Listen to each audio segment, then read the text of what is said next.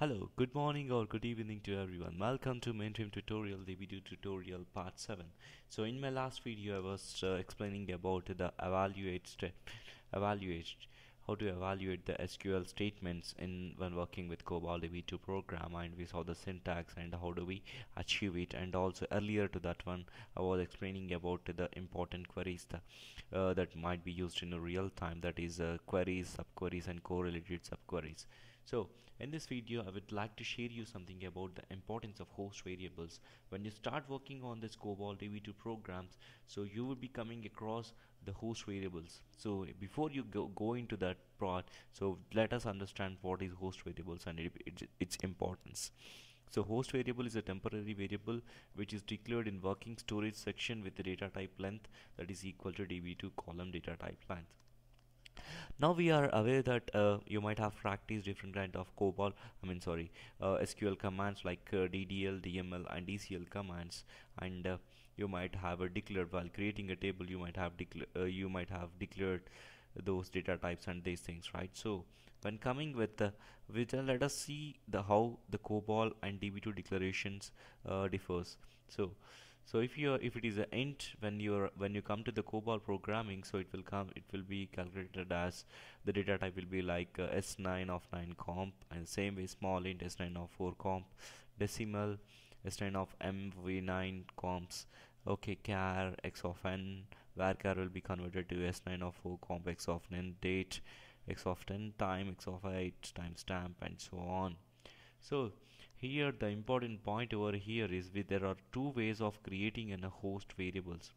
That is, host variables are nothing but working storage local variables in the COBOL statements. So int is converted to S9 of 4 and the other are in the same way. So declaration of host variables. Host variables can be declared manually or by using DCLGEN tool. So we'll be looking in both the ways, two ways, how do we declare manually and how do we declare DCLGEN. DCLGEN tool is very powerful, so it is better practice to use DCLGEN tool. So DCLGEN tool table name will be used as input and PES member name will be used as output. So DCLGEN copybook, that is member, must be copied under working storage section, that is using include member name. So let us assume that you have created a table you created a table, and table is having properties and it is stored in some copybook. So in order to call that copybook, so you need to include the statements in exec SQL and in exec. So we will now see a steps how do we handle the situations. So step 1, create a table that is using QML for spoofy, which is explained in my previous video. So you will be creating a table either using QML for spoofy, then insert few record into the tables to make the table is not empty, and open your spoofy. So in your spoofy you can see a different options like DCLGEN program, compile, bind, run and DB2. So now you select DCLGEN over here. So once you enter into this DCLGEN, so you have DCLGEN properties are open, where you can see a different kinds of fields: host, table name, table owner, locations and so on. So my table name is EMP, and where do you want to store your copybook or the structure of this EMP table, and its host variables here in this library. Okay, so this is the new or a replace one. No, it's a new one. If you are the why do we use this option is like, if it is a new table, just add it as a add. If it is an existing table and you have added an extra values to this, extra fields to this table, then you can use replace.